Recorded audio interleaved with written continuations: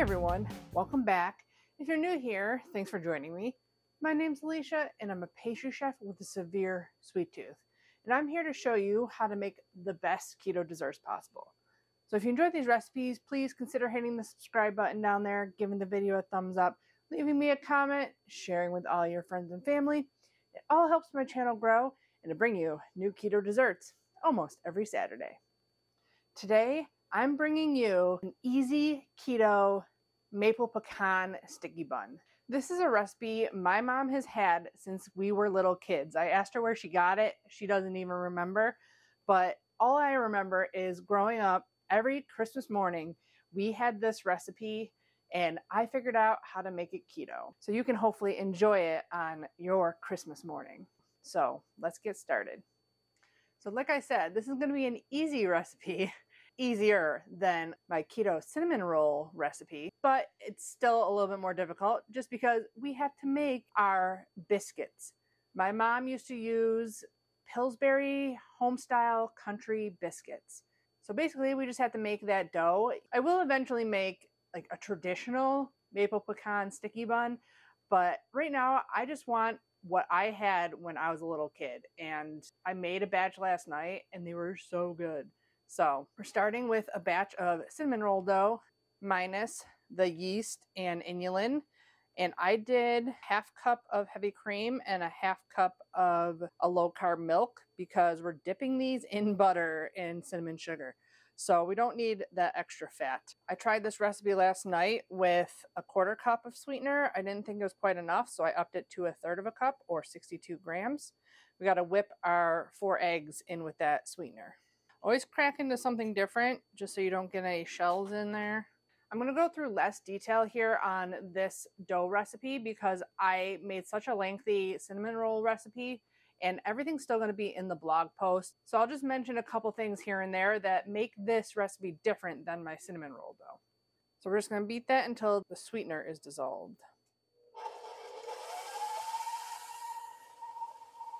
While the eggs are whipping, you can get a bunch of stuff done.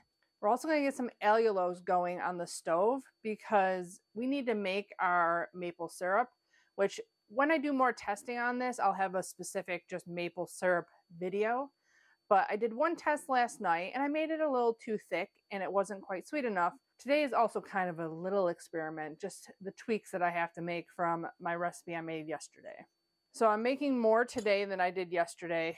I made only 3/4 cup. I'm going to make 2 cups because I want some extra. We just need a little bit of water to moisten up the sweetener a little bit. You can add as much or as little water as you want. You just don't want the sweetener to burn. But all you're doing is boiling it to evaporate the water. So however much more water you put in is how extra long it's going to take to boil out. I'm going to keep it on a medium-low heat and just keep an eye on it for now while we get our dry ingredients ready. Hey guys, jumping in here with a little foreshadowing from the future. This amount of dough did not work for my vision of my Christmas mornings as a kid. It totally didn't work. So instead of refilming the entire dough making process, I made a dough already that I just cut this recipe down by 1/4. So please follow the measurements on the screen here. They will also be in the description box below, along with in the blog post that will have very detailed information, tips, tricks, and everything that's in this video, plus some extras. So definitely check those out. But the entire process is the same, so let's get on with it. So like I said, this is a simplified version. I never even thought to myself when I was a kid, this isn't a traditional maple pecan sticky bun. I looked up traditional sticky bun recipes. The syrup that you put down in the bottom wasn't maple syrup. It was like butter and cream and a bunch of other things, like basically making a caramel sauce. I'm keeping it more simple than a regular maple pecan sticky bun. Probably almost good to go. 2 something, yep. I took it a little bit too far yesterday. Once it just starts turning like kind of like a yellowish color. This was 2 cups of allulose here, 320 grams. We're going to add a tablespoon of maple extract. It looks runny now, but when it cools down, it gets really thick. So I said I did it a little bit too long. So now it's 250, which is what I kind of was going for before I added it. And then because allulose isn't as sweet as regular sugar, we're going to add some liquid stevia. This is kind of an estimation also, so I'll have to get back to you after I taste it. I'm going to do 1 teaspoon. I'm going to give this a taste after it cools down a little bit because it's going to burn my mouth. I tasted our maple syrup. I think it's sweet enough, but I think it still needs more maple extract. So I'm going to add another teaspoon. So hard because I haven't had maple syrup in so long. I think that tastes good though. So we're going to go with that for the sticky buns. Now back to the dough. It doesn't feel grainy anymore. So we're going to stream in our butter and milk mixture.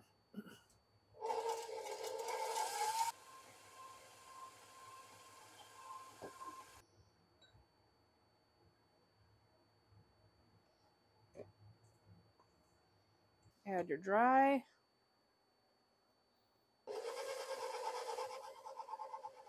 Give it a scrape. Mix it up real good.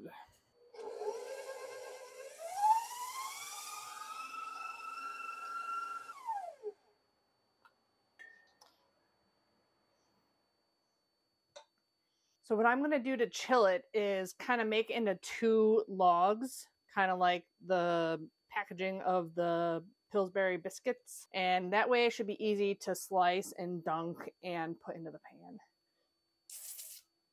Should be about 400 grams each, I think. This piece of plastic isn't going to be big enough. Okay, so it'd probably be easier if you had a longer piece going this way. Hopefully it's not too stuck. Oh, nope, we oiled it, so it's good. So you go like that. And try to even it out.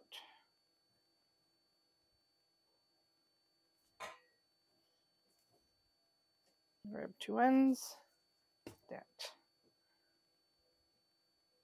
Oh, chill it. It shouldn't take too long to chill down because we didn't use like warm heavy cream, and the butter I didn't get super hot. I pulled it when it was like half melted, so it wasn't super hot going into the mixture.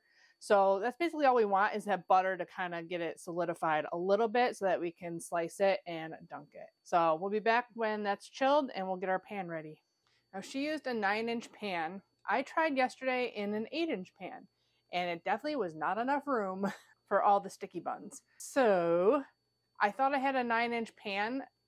I don't in the bakery, and the ones upstairs are probably gluten-fried. So I am using my springform pan, but I would definitely use a 9-inch round for this recipe. Surprise from the future, it's 2 days later, and here to tell you, do not use a springform pan. All the syrup leaked out, a bunch of butter leaked out, it burnt, it was a mess, it was not good. So I ordered from Amazon 9-inch cake pans because that is what we're going to need. Even with this recipe cut down by a quarter, it's not going to fit into an 8-inch cake pan. Bought these from Amazon. Only took 1 day to get here. Link will be down in the description box below. I can't attest to how good these are because I just bought them, but they were pretty cheap. 2 for like $10 or something like that. We're going to do this. I already made my dough, like I said. We're going to get in the pan. My oven is preheated to 350. 375 I think is still going to be too high to cook these all the way through and not get it too dark on the outside. So let's get to dunking and placing our sticky buns into this pan. Okay, so we got to prepare our pan. Some butter. Get it all in the corners. Now luckily I made that syrup and I had about half of it left, but see how it's gotten super thick? It took it a little bit too far.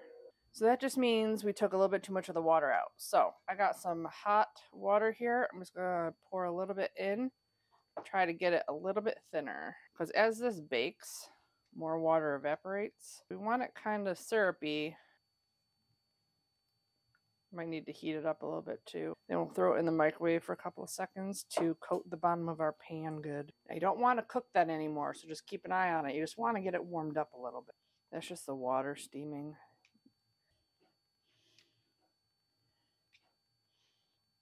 Well, I mentioned the Keto maple syrup earlier, and it is really thin. There are other sugar-free options on the market.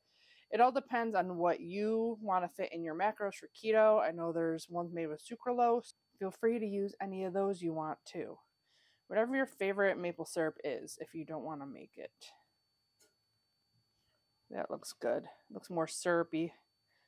So let's pour it in our pan. So it was about 1 cup of syrup when I figured it out. Just wanted to coat the bottom of the pan. So I cut the dough by 1/4, but I didn't cut everything by 1/4. So make sure you check out the blog posts and stuff.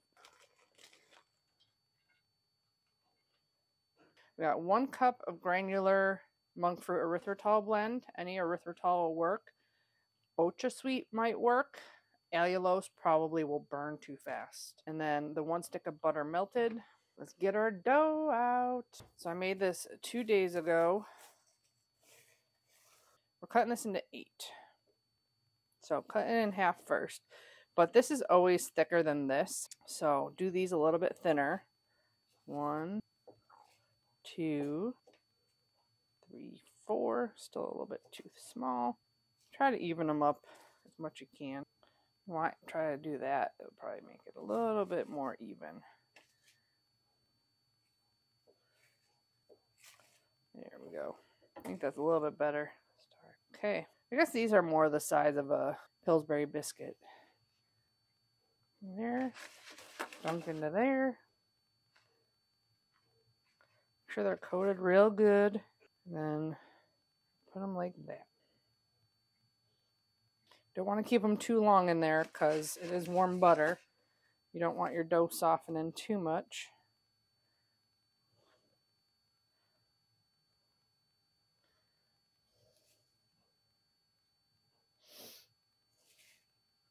This pan is a little bit like short. I hope it's going to be okay for this. Should have asked my mom how she put them in the pan.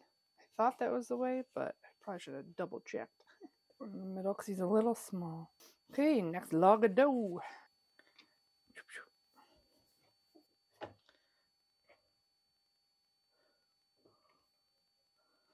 That's good. I think this one's a little small, so we'll put him in the middle, I think.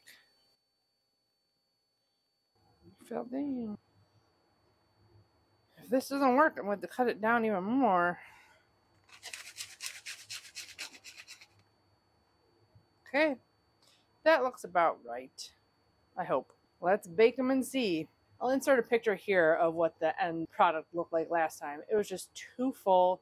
It took over 55 minutes and it still was raw in the middle. So I'm hoping this one isn't going to take more than 35 minutes, but we're going to throw it in for 15, turn it, and see what happens.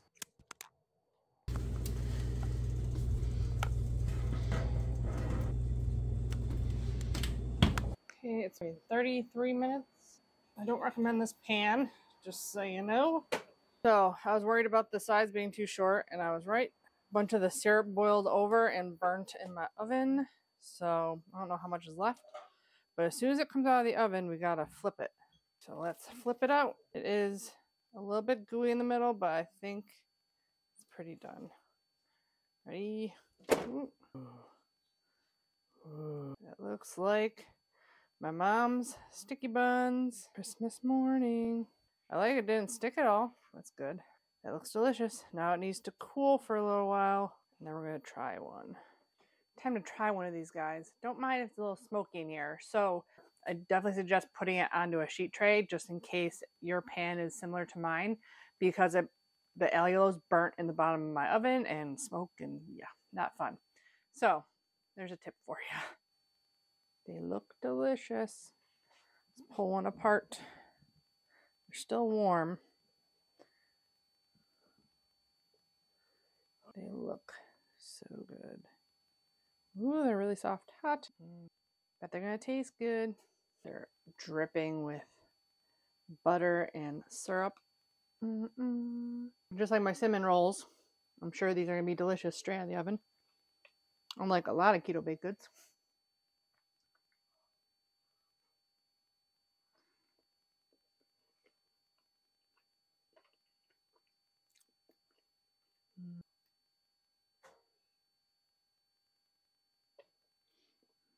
Pretty darn delicious.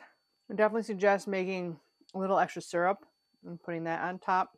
Only 1 net carb per sticky bun. So you could have maybe 2 or 3 on Christmas morning. And you don't have to go off track for the holiday season.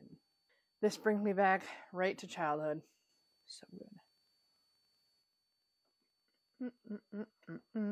I hope you enjoy this as easy as a keto pastry recipe can be.